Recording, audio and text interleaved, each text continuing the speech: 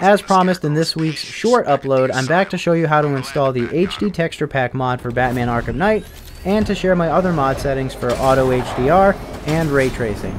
But before we get started, go check out my Arkham Knight Remastered video if you haven't already. It'll give you some context for what we're doing here today. On your way over there, don't forget to stop by my channel page and hit that subscribe button and click the bell icon so you don't miss any future uploads.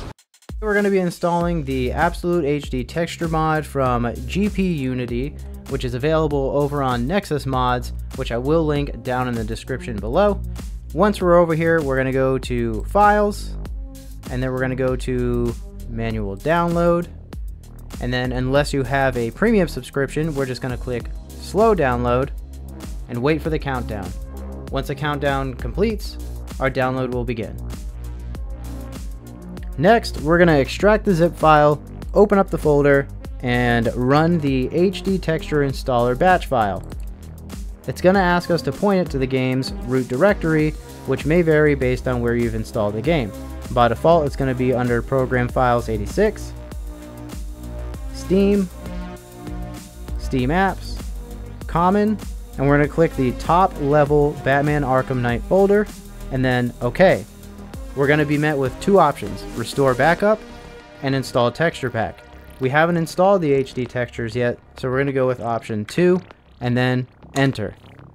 It's going to very quickly install those textures, and then we're just going to hit Enter again. And then from here, all that's left is to run the game.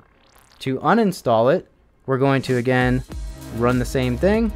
We're going to again find the game's root directory, click OK. And now if we want to revert any changes, we're just going to hit number 1 to restore backup. Same thing, hit enter. It's going to again very quickly uninstall the textures and then hit enter again. And that's it.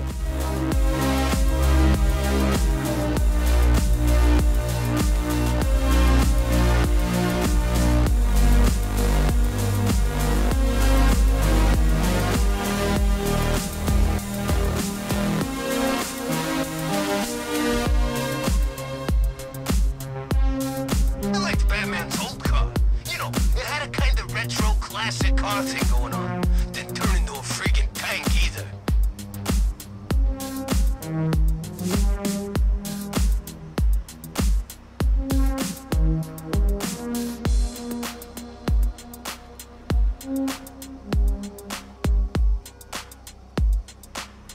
Before you head out, check out my other gaming content on the channel. I've got more mods, benchmarks, and some tech stuff.